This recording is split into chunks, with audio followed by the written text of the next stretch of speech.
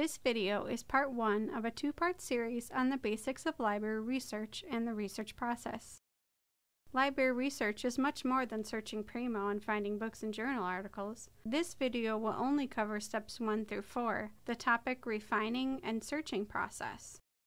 Let's imagine you've just been assigned a research paper. You decide to focus on water pollution. The first step in the research process is deciding on which question about a topic you will answer. Often, this is a how, what, or why question. If you're not sure exactly what direction you want to go, that's okay at this point. Next, you will learn more about the topic. To narrow down your potential questions, you need to learn more about your topic. Good resources for this are books and reference materials. I also recommend checking out the research guide for your subject. Keep track of your sources, as some might be helpful later.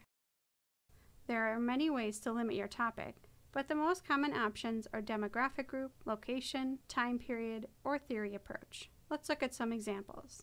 Demographics are characteristics of human populations such as age, sex, income, race, or profession. Let's use our topic, water pollution, as an example. Try doing a few test searches to see what resources are available before deciding on a specific limiter. Remember, not every topic has been researched before, and some topics will need multiple limiters to keep results manageable. Our Choosing Topics Help Guide has more information. In steps 1 through 3 of the research process, you've already chosen a topic, you've done some test searches and found at least some results available, and you're ready to do more serious searching now. In step 4, it's time to select and search library resources. If you haven't looked at the research guide for your subject yet, now is a great time. For help on how to use all the features in Primo to limit your results, watch our Primo 101 video. Let's talk about keywords. To find what you need, Primo and databases need you to use the same words they use for your topic. These are called subject terms. They are assigned to resources by real human beings. Sometimes, looking at keywords for one item will lead you to find better terms for future searches. Let's look at our example, water pollution. Other words for water pollution could be water quality, water pollutants, water pollution control, environmental monitoring, or wastewater. How do you find out what terms to try? The answer is, try as many as you can.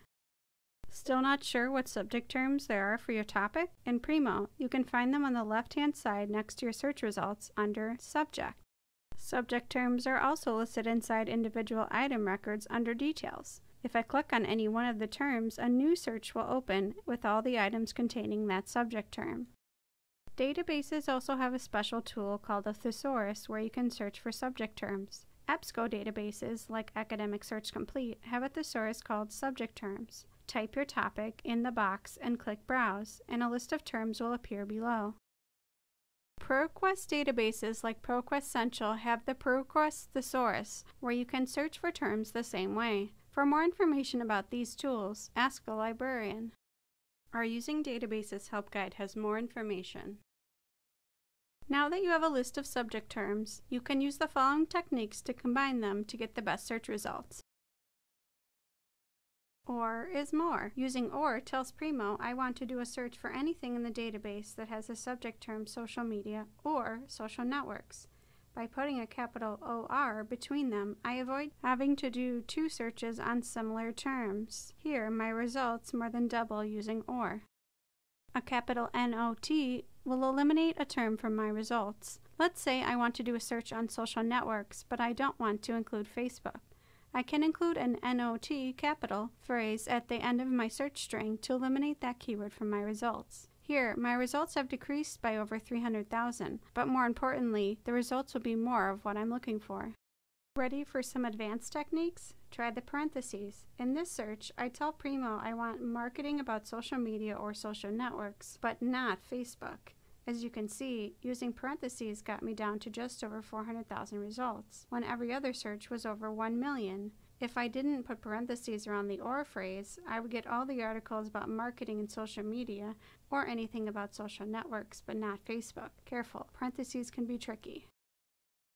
The advanced search feature in Primo allows you to tell Primo exactly where you want Primo to search for terms. For example, you only want to search for a term in the title of a source. Normally, Primo searches the title, author, subject terms, and abstract of the item. What's the bottom line on searching?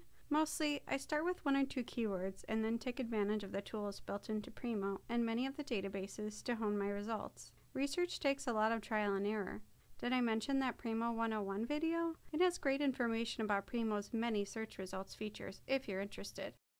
And of course, if you need more help, ask a librarian.